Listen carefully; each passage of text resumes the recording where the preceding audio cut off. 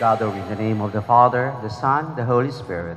Amen. The grace of our Lord Jesus Christ and the love of God and the communion of the Holy Spirit be with you all. And with your spirit. My dear students, on this special Eucharistic celebration, let us thank God for the concern, love, and support you receive each day from people who care. You have experienced signs of God's love through your parents, teachers, the administrators, and all other school personnel, friends, and relatives. Many events came, and some of them are now gone. But God never abandoned you, even for a minute. He keeps calling you to walk before Him as one family, full of gratitude, love, and faithfulness, and to grow in the presence of the Spirit. We now acknowledge our sins, and so prepare ourselves to celebrate the sacred mysteries. The first reading, a reading from the book of Wisdom. The wicked said amongst themselves, thinking not aright, "Let us beset the just one, because he is obnoxious to us. He sets himself against our doings, reproaches us for transgressions of the law, and charges us with violations of our training. He professes to have knowledge of God and styles himself a child of the Lord. To us, he is the censure of our thoughts. Merely to see him is a hardship for us, because his life is not like that of others, and different are his ways. He judges us debased. He holds aloof from our paths as from things impure. He calls blessed the destiny of the just, and boasts that God is his Father. Let us see whether his words be true. Let us find out what will happen to him. For if the just one be the Son of God, he will defend him and deliver him from the hand of his foes.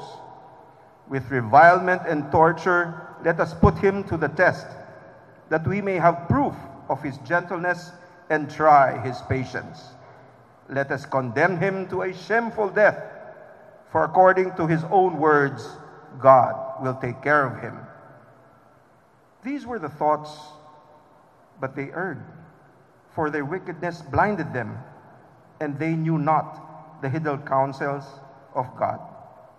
Neither did they count on a recompense of holiness, nor discern the innocent soul's reward. The word of the Lord. Be to God. Jesus moved about within Galilee. He did not wish to travel in Judea because the Jews were trying to kill him. But the Jewish feast of tabernacles was near. But when his brothers had gone up to the feast, he himself also went up, not openly, but as if it were in secret. Some of the inhabitants of Jerusalem said, "Is he not the one they are trying to kill? And look, he is speaking openly, and they say nothing to him." Could the authorities have realized that he is the Christ? But we know where he is from. When the Christ comes, no one will know where he is from. So Jesus cried out in the temple area as he was teaching and said, "You know me, and also know where I am from. Yet I did not come on my own, but the one who sent me, whom you do not know, is true. I know him, because I am from him, and he sent me." So they tried to arrest him, but no one laid a hand upon him, because his hour had not yet come. The Gospel of the Lord. Praise to you, Lord Jesus Christ. Please be seated for the homily. Just honestly, how do you feel at this time? How do you feel? Are you happy? I'm sure you're going to tell me, I'm happy. Why? Because I'm moving up. You're not moving down, moving up. What about the parents? How do you feel that your daughters are moving up? You know, the word moving up is very interesting for me. Because when you move up, it means you have come from below. But maybe this is just a technical term. It can mean more than just the term. Well, that depends on how you understand it. But dear students, consider for a moment what this life that you have right now is not accidental nor coincidental, but where you are right now is a product of a many series of events that you have gone through. Consider for another moment your life, how your life could have been if you have taken another course of life. And perhaps you would not be here. But the fact that you are here means a lot to you and means a lot to your parents.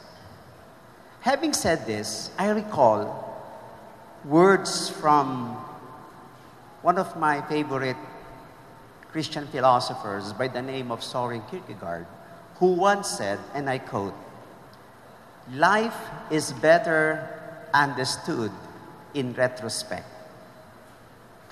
Life is better understood in retrospect, unquote. That life is better understood when you try to look back and gain better insight and understanding of what your life now. But while life is better understood backwards, you must live it forward. And I think that is what you mean by moving up. You move up because from the life that you once have, you're now entering into a new stage of your life. But in order for you to understand better your life now, it's good to take a quick look at what has been. What your life has been. Consider the many failures. Consider the many successes that you have. Failures can mean stopping my life. There are people who have failed, and from their failures, they have stopped moving. In fact, for some, they consider failure as something that must have stopped them from living their life. But consider, dear students, failures can become lessons learned. You know, I recall Mahatma Gandhi, who once said, "You must fail, you must commit mistakes." He said, "It is better for you that you commit mistakes. You must commit mistake.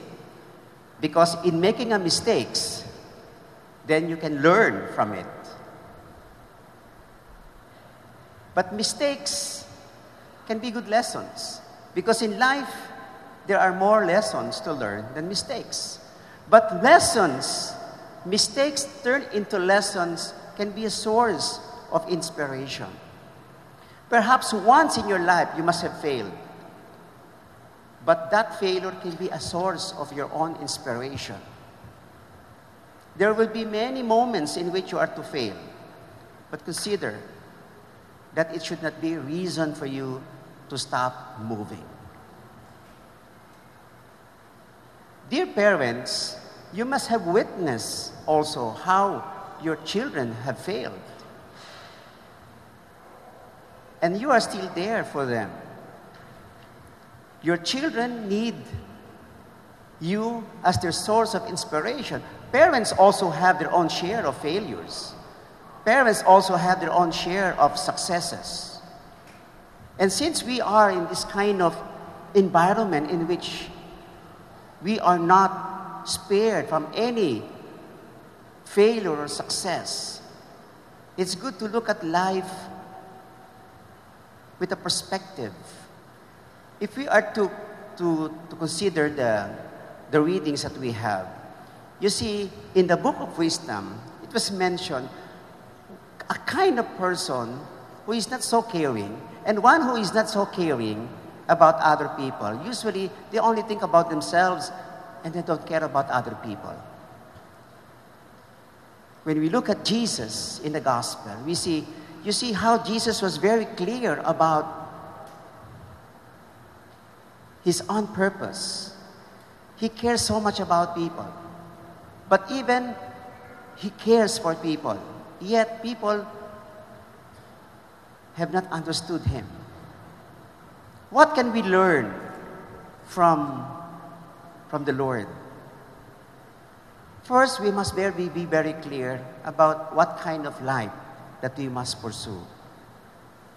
What kind of life do you want to have?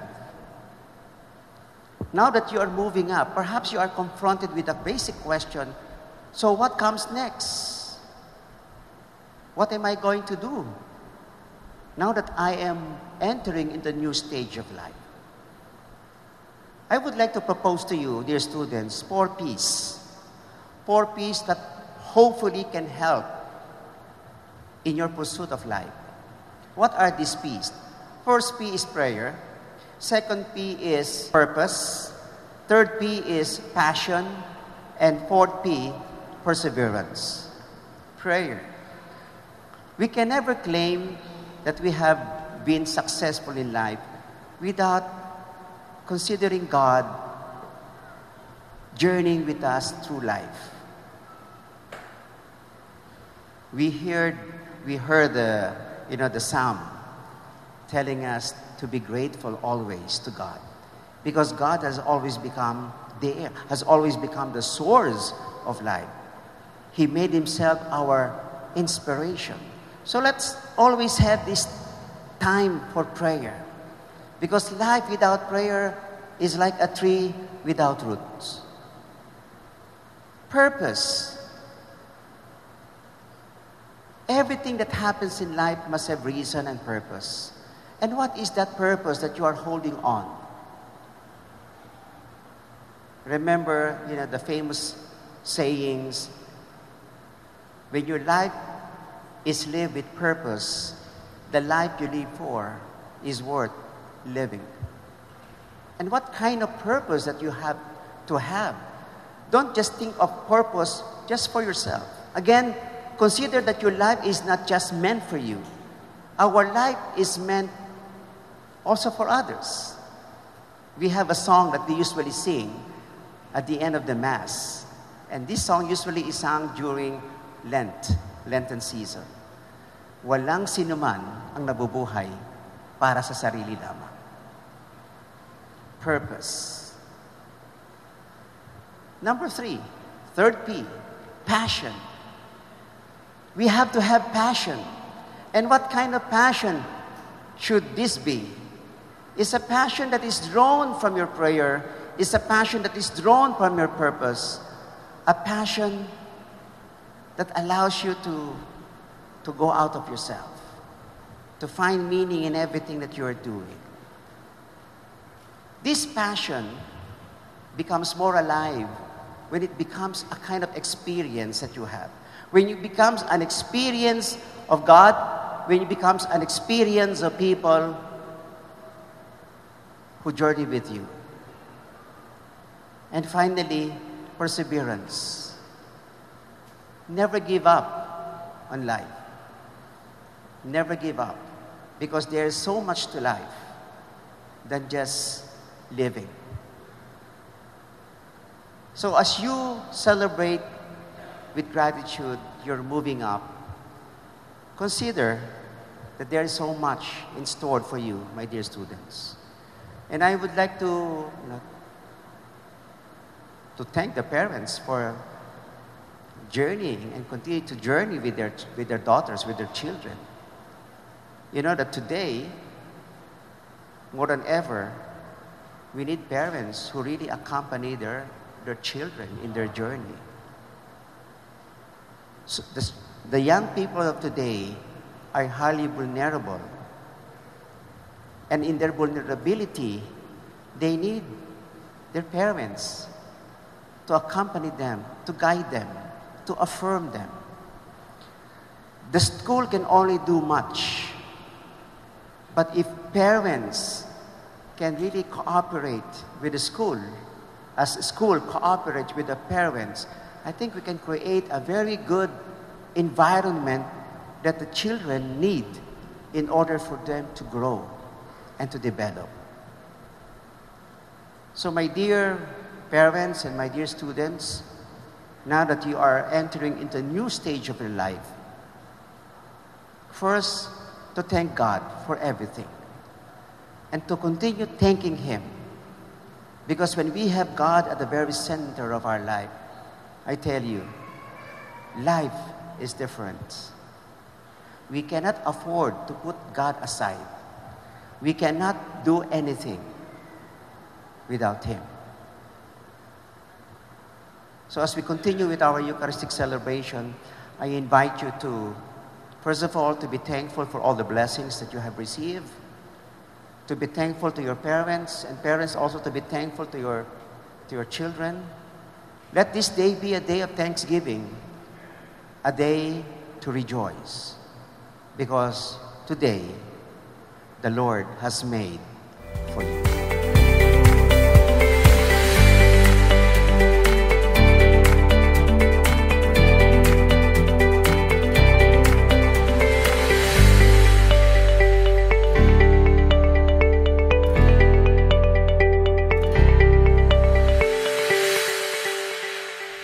That our sacrifice may be acceptable to God, our loving Father.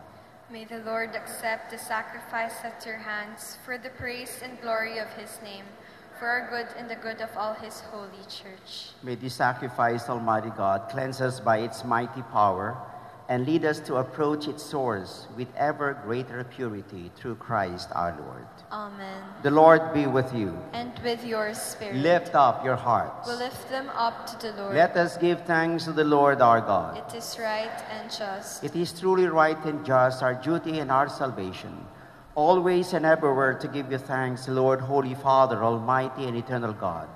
For you have given your children a sacred time for the renewing and purifying of their hearts, that freed from disordered affections, they may so deal with the things of this passing world as to hold rather to the things that eternally endure. And so with all the angels and saints, we praise you as without end we proclaim.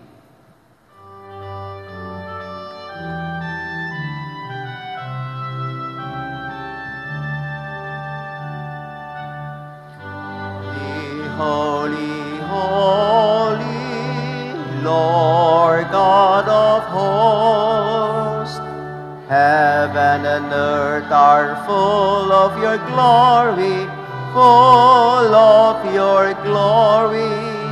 Hosanna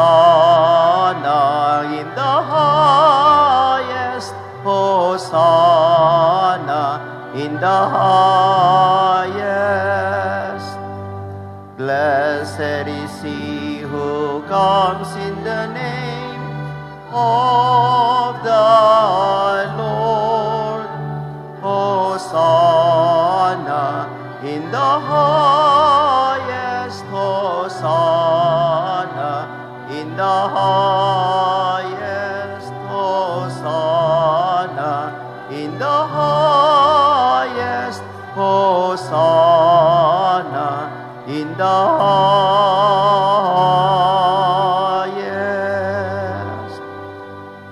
At the time he was betrayed and entered willingly into his passion, he took bread and giving thanks broke it and gave it to his disciples, saying, "Take this, all of you, and eat of it, for this is my body, which will be given up for you."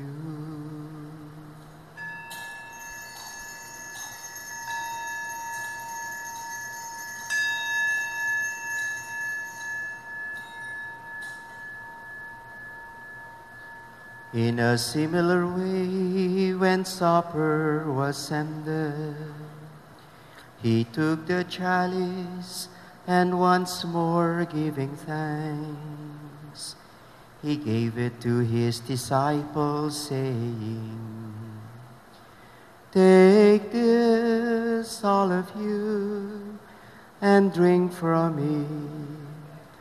For this is the chalice of my blood, the blood of the new and eternal covenant, which will be poured out for you and for many, for the forgiveness of sins. Do this in memory of me."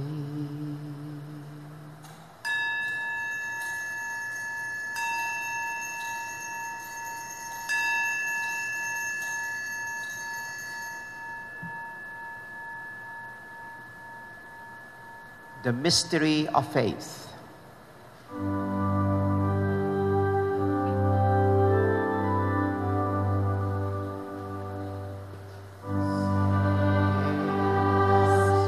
Savior of the world, save us, Savior of the world.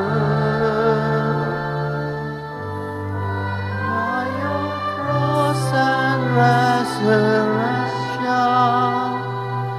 you have set us free.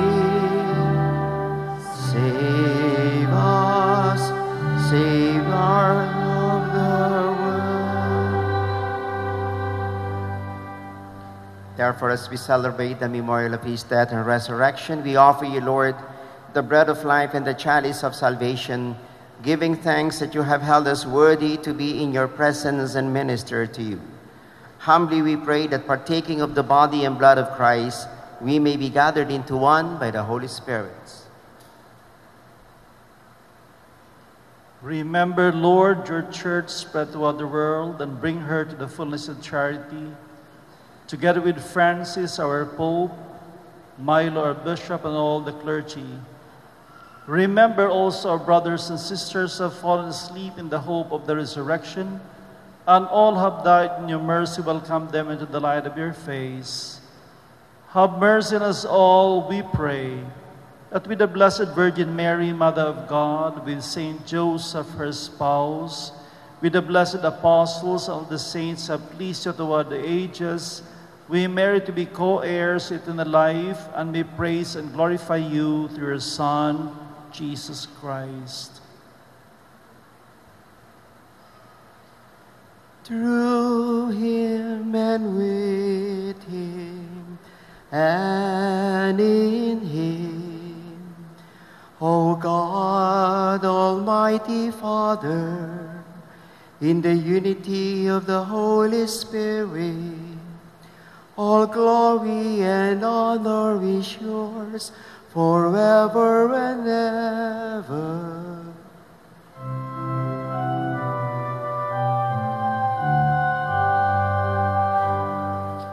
Amen, amen, amen, amen, amen, amen, amen, amen.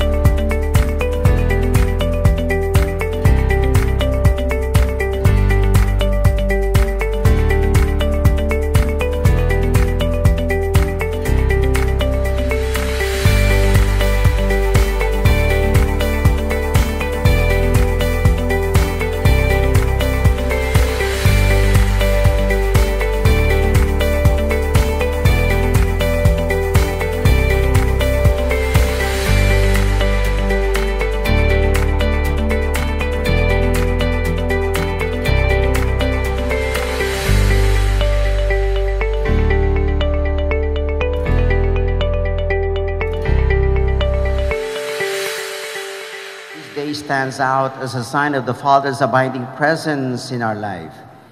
Keep your hearts burning with God's light so that you may bring hope, joy, and peace wherever you go. May the Father protect you always by His grace and strengthen you with His love so that you may fulfill and carry on your mission to live as believers and sharers of salvation. Be faithful doers of the gospel with joy, hope, and courage. Amen. May the Son live in your love and service to your family. May you all live as believers of the vision, mission of St. Paul College, Pasig, as you go to the next stage of your academic life, senior high school, a holistic becoming in quest of truth, goodness, justice, and peace. Amen. May the Spirit breathe His life afresh in you and give you peace. Amen. As you journey in God's presence, may He bless you and keep you in the name of the Father, and of the Son, and of the Holy Spirit. Amen. Go be living witnesses of God's goodness. My dear Paulinians, walk before the Lord as one family, full of gratitude, love, and faithfulness. Thanks be to God.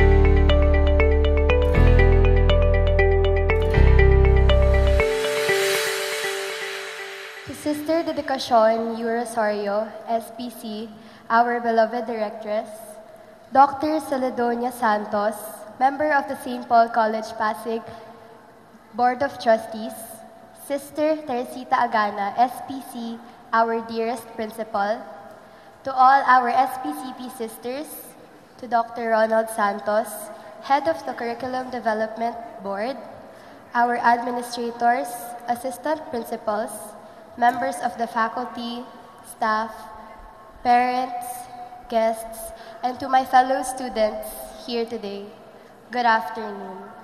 It is my honor to welcome each one of you to our moving up ceremony.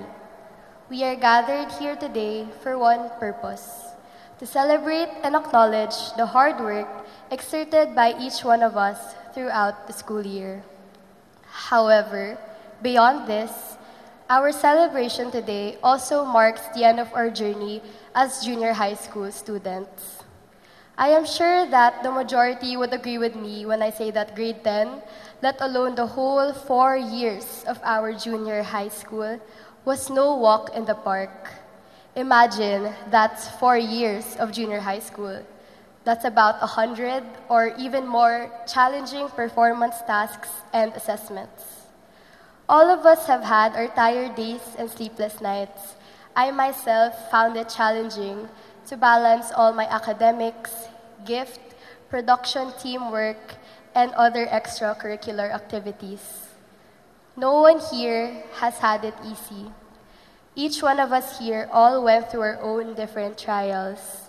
However, what is common among us is the fact that we are all here today, about to receive our certificates in this moving up ceremony. Now, when we look back at everything we've been through, we will no longer remember our junior high school days as a time we thought we would no longer survive school because of the huge amount of workload given to us. We won't remember junior high as the phase of our lives when we had to build a model house with working circuits in roughly less than a month, or when we had our first formal debate performance task, which most of us initially had no background on. It won't even be when we had to practice our graduation mass songs with high notes beyond our vocal range for 2 long weeks. What we will remember, though, is the remarkable fact that we were able to accomplish all of those tasks. Standing here in front of all of you, looking at the faces I have known since my preschool days, and seeing how we have all grown, has made me realize that our long and difficult journey is a milestone worth raising a toast to. Later, as we walk up the stage, let us imagine how proud our parents are. They took time off from their busy schedules to come here on this special day to celebrate our moving up. Even our sisters, administrators, teachers, the people who helped shape who we are right now could not be more proud of us all. I think the word finally is the perfect word to encapsulate this ceremony.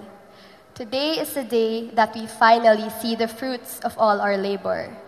4 years of our hard work have finally paid off.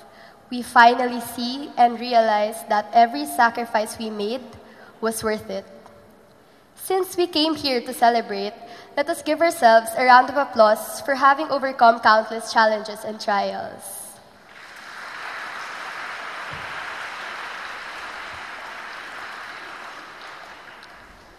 As we enter a new phase of our lives, senior high school, let us keep in mind this quote from Theodore Roosevelt. Remember to keep your eyes on the stars and your feet on the ground. I hope we never forget our humble beginnings here as junior high school students, and all of our parents, administrators, teachers, classmates, and friends who all helped us reach where we are right now. Good afternoon once again, and welcome to the 5th Moving Up ceremony of St. Paul College, Pasig. Sister Dedicacion, Sister Teresita, SPC sisters, dear teachers, parents, and students, good afternoon. It's been 10 years since I graduated from high school. I must admit, preparing for this speech meant that I had to revisit my old diary so I can relive all the worries of my 16-year-old self. I rediscovered that my concerns then mostly revolved on, number 1, what my peers thought of me. Number 2, why my crush didn't like me back. And number 3, whether my efforts were enough to get into my dream school, which was UP. I'm happy to report that the universe responded to the lamentations of my third question. That brings me to the first insight I will share. If you have dreams, and I sincerely hope you do, write them down. This may sound obvious. Then again, with all the new gadgets available now, I'm not sure if the pen and paper is still the students' instruments of choice. I have to credit St. Paul for my fondness of journaling and note-taking, as it was a culture they successfully propagated. They even gave us a Paulinian diary. Do you still have that now? Yes, okay. So I can still see in my mind's eye that our diary then had a dream page. And I filled this up in my 4th year with only 4 enumerations. Number 1 was to get into UP. Number 2 was to graduate cum laude. Number 3 was to get into UP Law. And number 4 was to become a lawyer. Every single one of those came true. Not more, not less. So by not specifying, for example, a summa cum laude, I subconsciously calibrated all the efforts I was about to make. It was very interesting for me to learn that the future need not be a guessing game. You can actually dictate it.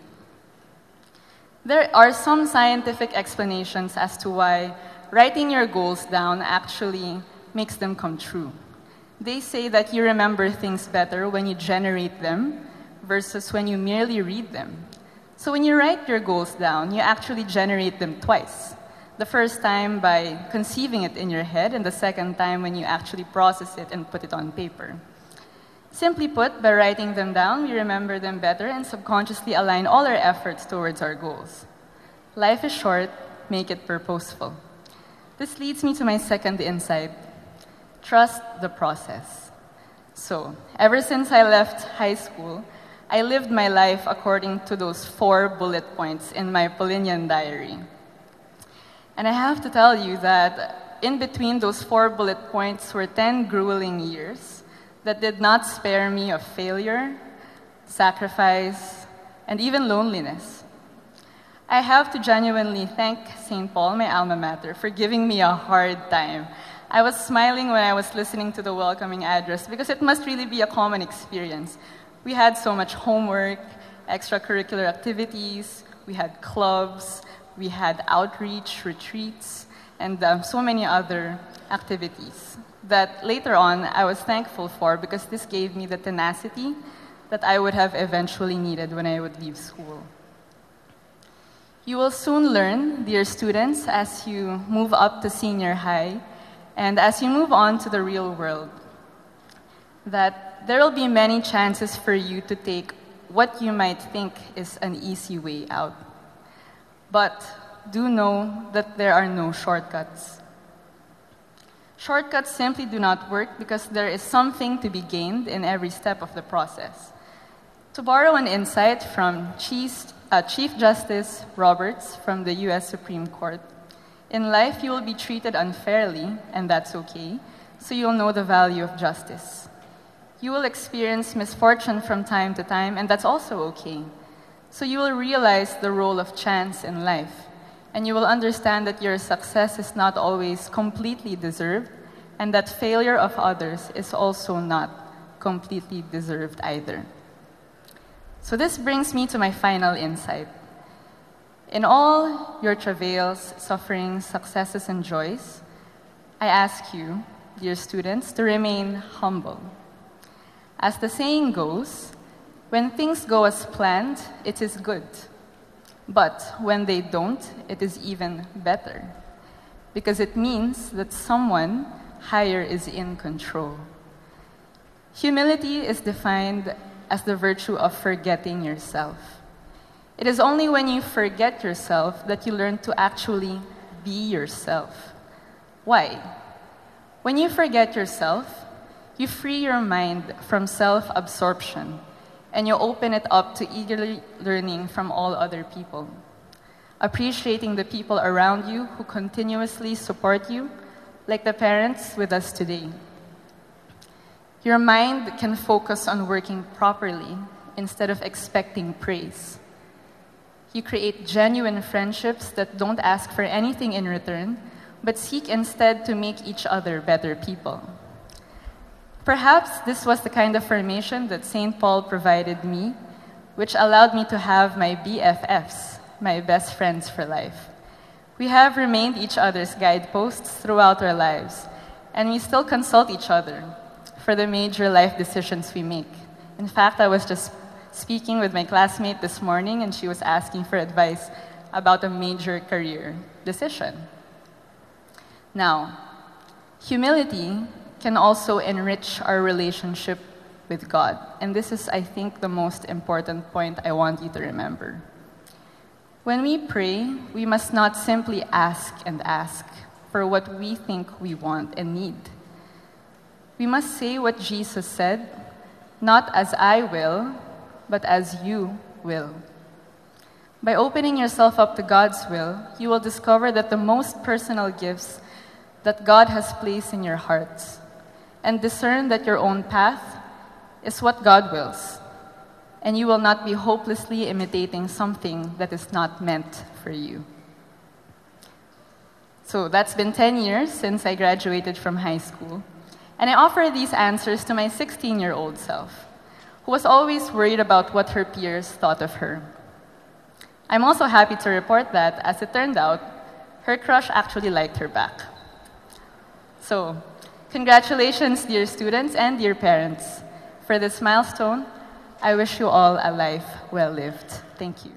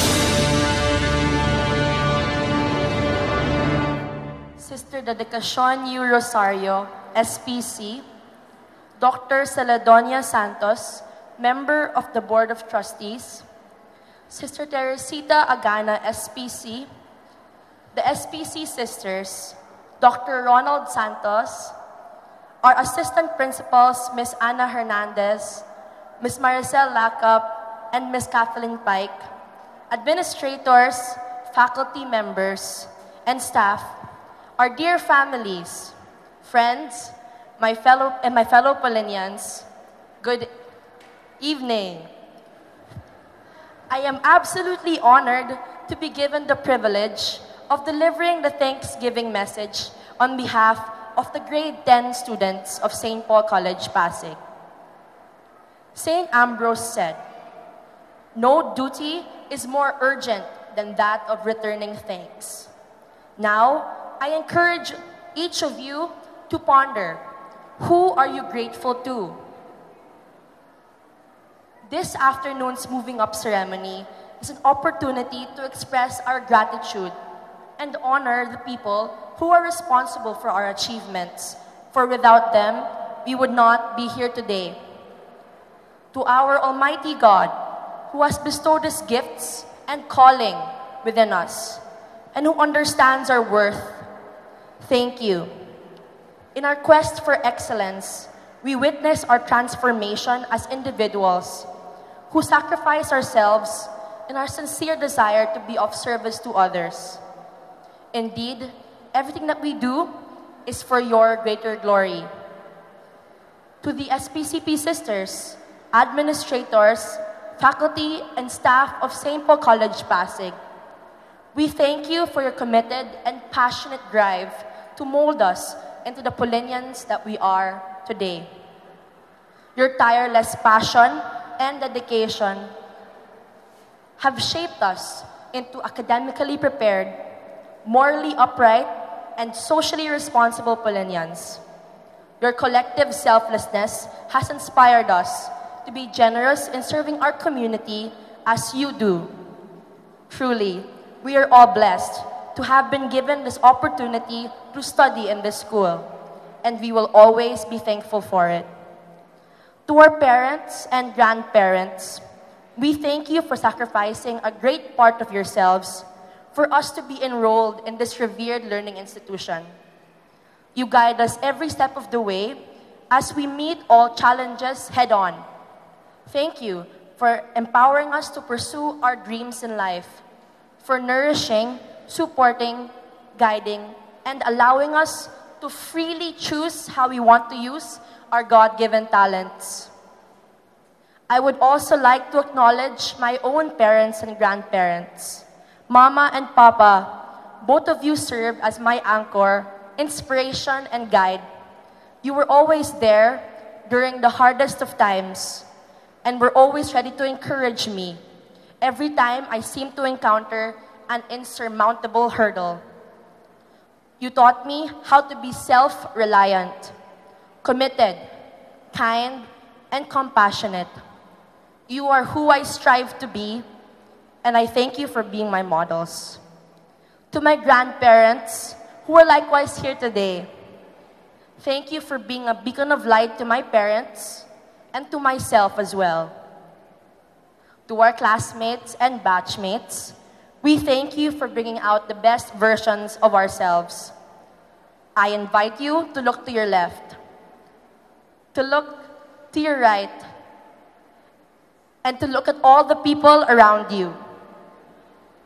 Yes, these are the people who have been with you ever since day one, and just like you, had their own sets of highs and lows, triumphs and defeats. And though we may have different experiences here, we are all the same in that we have shared the same 4 years, and to some of us who have been here since preschool, 12 years in St. Paul College, Pasig. Hence, together, we were able to genuinely appreciate each other. To you, I say, go confidently in the direction of your dreams and live the life you have imagined. As we all embark on our journey to senior high school, we should aspire to become better persons for others and be more attentive to the needs of those we serve. We should pay attention to that which we pursue with all our heart, soul, and mind. Who we will become is determined, in large part, not by what we acquire, but by what we give and how we give of ourselves. Today, we have before us the amazing chance to make the world a better place as a result of what we do for others. As Saint Mother Teresa has said, we cannot all do great things, but we can do small things with great love. Good luck in senior high school and Godspeed. Congratulations and thank you. Raise your right hand and repeat after me. We pledge to be true to our dear school, St. Paul College, Pasig, to strive for excellence in everything we do, to honor our history and national heritage, to bear witness to Christ's mercy and love, and to choose to walk in the truth. We promise to be Paulinians always, with the charity of Christ for others, for our country, and for our God. My dear students, grade 10 completers, in the name of St. Paul College, Pasig, your school, I accept your promise to continue living out the virtues and values your Paulinian education has inculcated in you. As you move up to senior high school, strive to uphold the excellence of your moral, spiritual foundation and academic formation. St. Paul College, Pasig has been your cradle. It is our great joy to have you finish senior high school here. Congratulations.